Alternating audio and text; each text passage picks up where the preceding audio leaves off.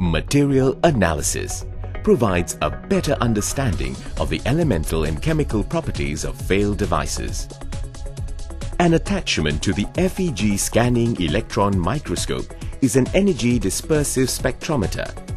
The system has the capability to determine and quantify the composition of the elements and its compound.